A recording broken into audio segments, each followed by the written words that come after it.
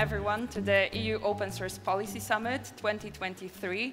I am very happy to see all of you here and many more online. My name is Paula Grzegorzewska and I am OFE Strategic Partnerships Director. And today I will serve as a master of ceremonies, but also as a strict time enforcer, and I have already failed at my mission because we are starting 5 minutes later, but it's perfectly fine. This is the first summit in 3 years that we are organizing in person, and each fully online edition of our summit gathered over 1,000 participants from all around the world. And this made us realize even more that the challenges that we are all facing in the digital world are quite similar across geographies, across the organizations. But this is not the theme of this year's summit, this is the theme of the last year's summit. This year, we are a bit more on the positive and future-looking note, and we are going to talk about open source opportunities. But I will leave these discussions to our speakers today. We have a great lineup. And of course, a special thank you to our gold sponsors, the Eclipse Foundation, Red Hat, and GitHub, and our silver sponsors, Dataport, IBM, Open Exchange, Open Invention Network, and Element Matrix. Omidyar Network has kindly supported us with the breakfast today in Brussels, just as IEEE ESA has sponsored the lunch. And if you join us in person, make sure to stay till the end for the cocktail sponsored by Rocket Chat. Finally, thank you to all of you who make up this vibrant open source community. Now you can make a round of applause to yourselves.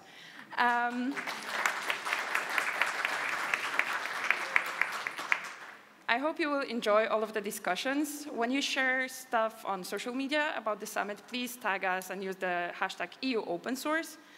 And don't shy away from asking questions to the OFE team, both on site and online. We are checking everything. And before we get into the different opportunities and plenty of questions that we have shaped the sessions around, I would like to invite on stage our Executive Director, Astor Nummelin Carlberg.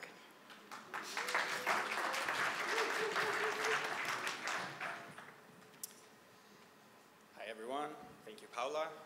I'm very excited to see so many old, new friends gathering in Brussels again after all the years apart. And hello to everyone joining us online from, like Paula said, all corners of the world. There's quite some interest in these questions.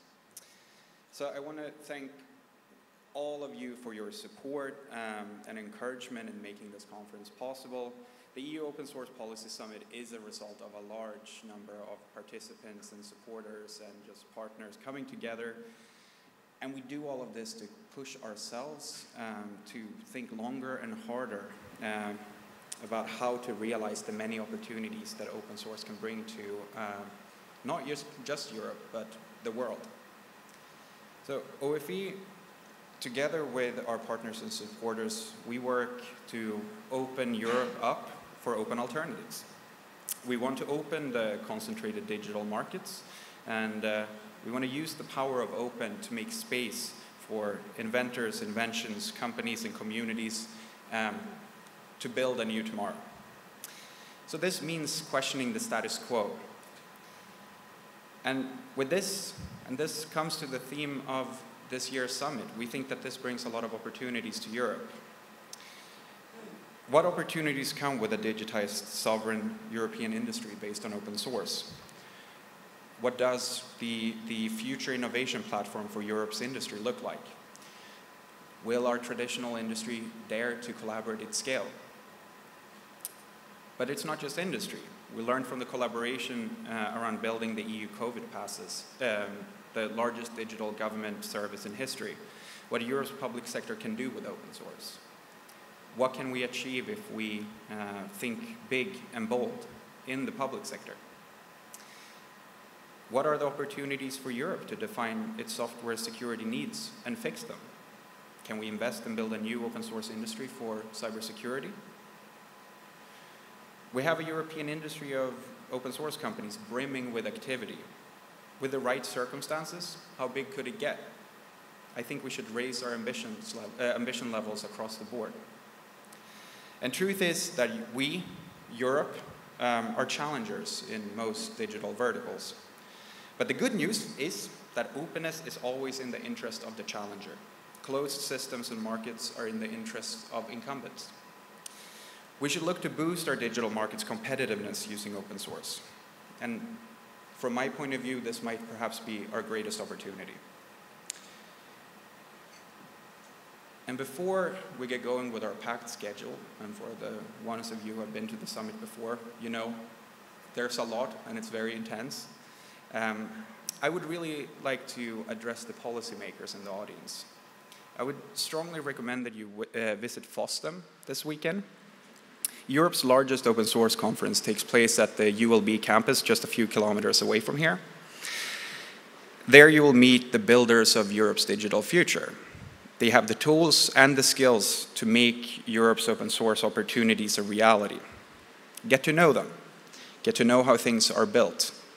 And you should work with them, and they should work with you. But my main reason for standing here is not really to give a long speech. We'll listen to a lot of speeches today. But it's actually to present our first speaker. And just over a month ago, the Czech Republic's presidency of the EU Council ended, during which the Czech government showed their leadership when it comes to the policy and politics of open source. But instead of me talking about it, let me welcome on stage Deputy Prime Minister for Digitization of the Czech Republic, Mr. Ivan Bartoš.